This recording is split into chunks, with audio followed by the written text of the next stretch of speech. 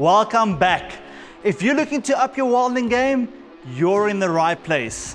My name is Darius, and I'm here to help you move from student to master. Today, we'll be focusing on helping you get equipped to weld. First up, what type of machine is good for you? In a previous video, we explored the different welding types. The pros of MIG welding are that it is fast, extremely versatile, and works well on thick or thin materials. It's also easy to learn. Here, I have the Strike-Arc MIG120 and the Strike-Arc MIG160. Whether you're a newbie or a seasoned professional, the user-friendly interface and dual gas, no gas functionality is perfect. You'll also get a consistent wire feed with an adaptive system so that you can handle a variety of welding jobs. But if you're looking for a machine that will handle superior precision and clean welds without any spatter, then a TIG welder is for you. The Strike-Arc SA160TIGMMA is loved by welders for its stability and high frequency start, enabling detailed work on intricate projects.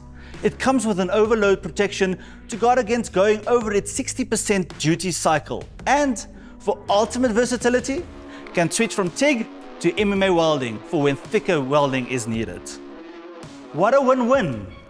Tried and tested MMA welding is simple to use, portable, and works well on dirty or rusty materials, as well as the outdoors. Choose from Strike-Arc's MMA range, MMA 120 Compact, MMA 140, including our Smart range, MMA 120 Smart, MMA 160 Smart, or MMA 200 Smart. Each all-rounder designed for durability and performance in harsh environments. These devices are capable of handling various rod types and delivering consistent arcs. You may need electrodes, so make sure to match the electrode type to the welding task if you want the best result by reading the packaging. Wire selection, offered in multiple diameters and materials, can also affect the ease and quality of your weld. In terms of accessories, choose welding torches, nozzles, or safety gear, all available from Strike-Arc, that are designed to be ergonomic, widely compatible, and enhanced for performance.